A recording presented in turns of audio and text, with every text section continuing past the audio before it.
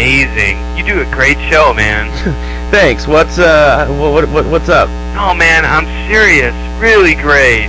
You're like a total inspiration. And exactly what have I inspired you about? Well, okay, right now I live at home, but pretty soon, like next week, dude, I'm moving out. It's the big 4-0, and it's just time to go. Okay, did you have anything relevant to say? Yeah, dude, that B dude was bogus.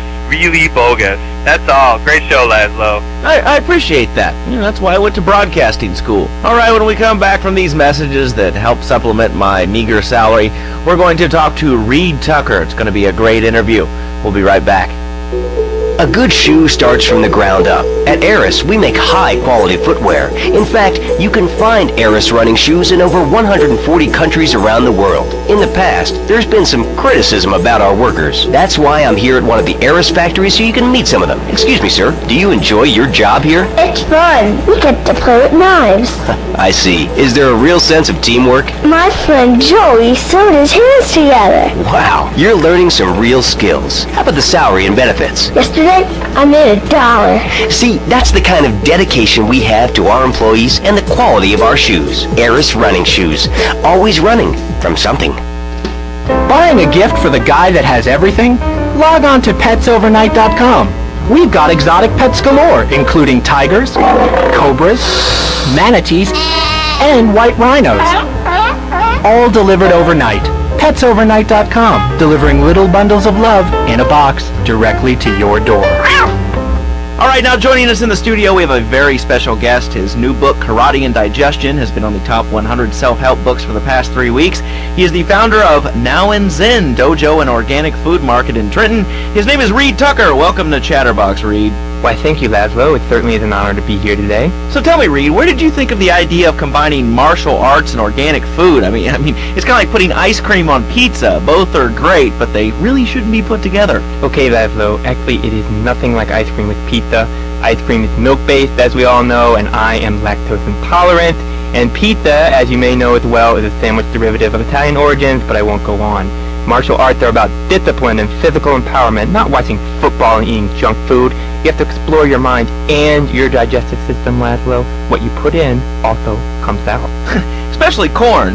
What's the story with that anyway? Lazlow, I'm deadly serious now.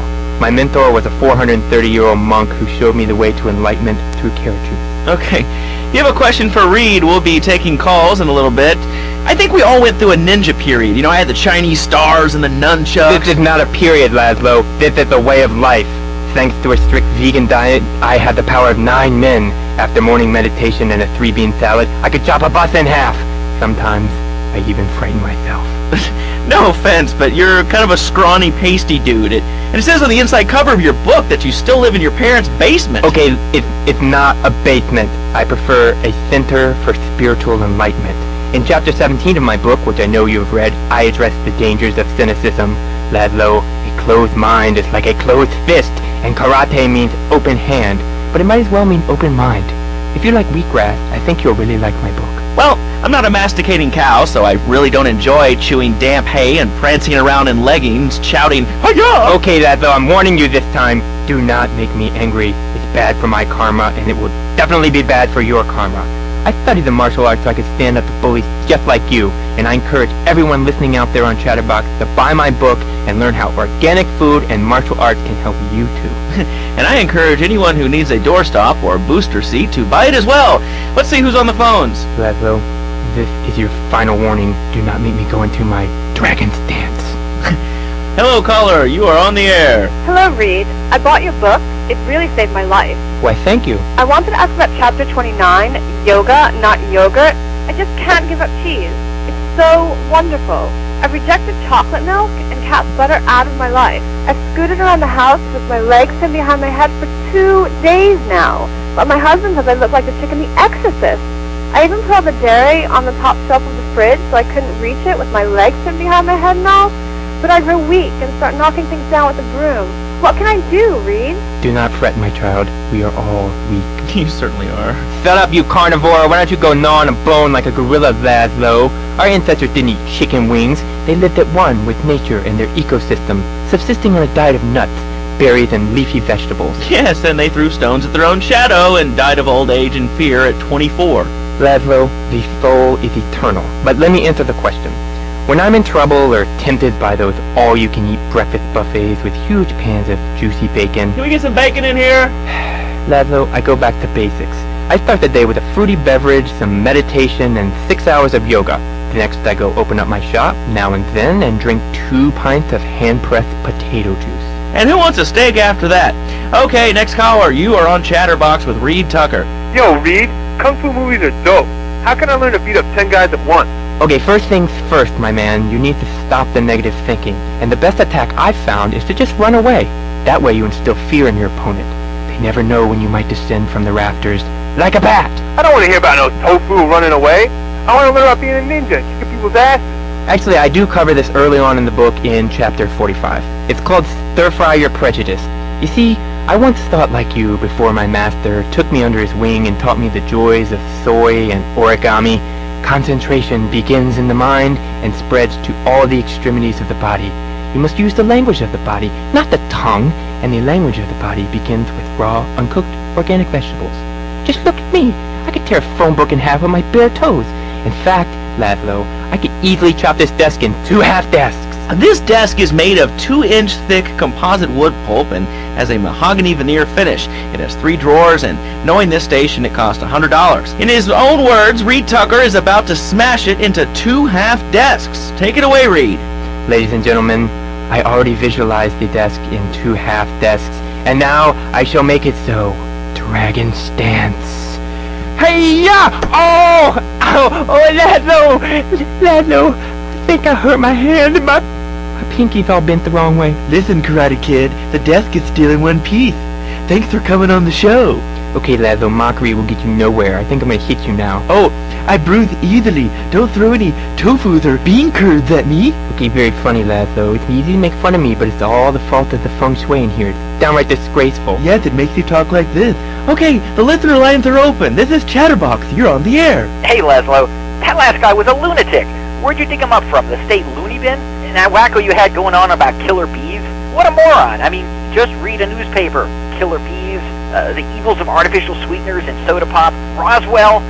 It's all part of the government's propaganda plan. I might as well wear a satellite dish so they can beam their propaganda right into my brain.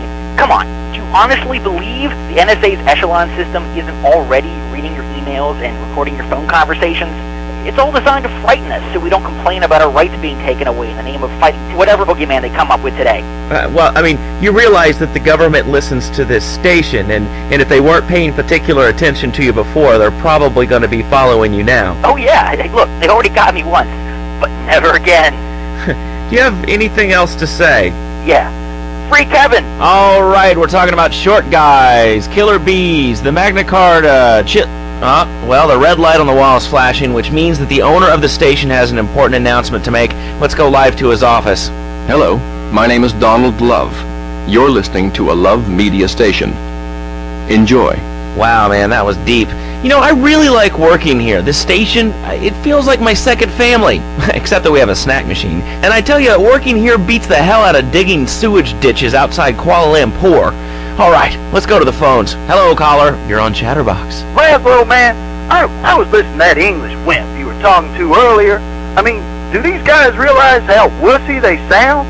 I mean, they have the nerve to call crackers biscuits.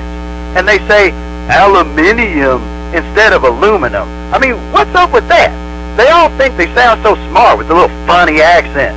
I mean, I got something for them. Speak English, you limey morons. Well, you know, I think they were speaking English before we were. The people over here were speaking Shoshone and Cherokee. Man, Cherokee schmarokee, man. And another thing, what's up with them calling soccer football? Man, you ever watch soccer? Man, that's a boring game, man. I'll tell you what soccer is. Soccer's for little girls, man. Football, now that's an American sport. It teaches you good, wholesome American values, man, like stealing other people's land by force and wearing tight pants while you do it.